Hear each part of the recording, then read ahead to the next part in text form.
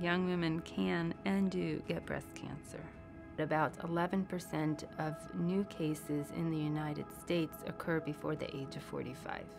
I specialize in cancer genetics, and I meet with people who either have a personal history of cancer or a family history of cancer and may be at risk to develop cancer.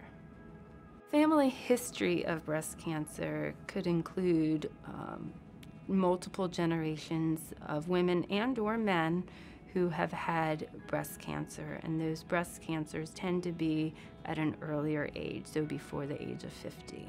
About 5 to 10% of breast cancer cases are hereditary and are due to inherited changes in genes such as BRCA1 and BRCA2. We inherit half of our genes from our mom and half of our genes from our dad. So if there is a BRCA1 or BRCA2 mutation in the family, it could come from either or both sides of the family. Not every family that is BRCA1 or BRCA2 positive will have a strong family history of breast cancer.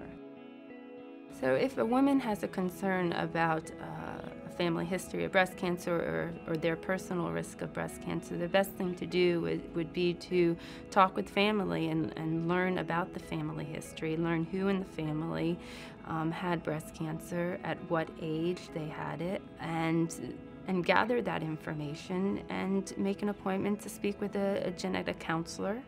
In order to reduce the risk of either developing breast cancer or identifying it at an early stage, women have a number of different options available to them.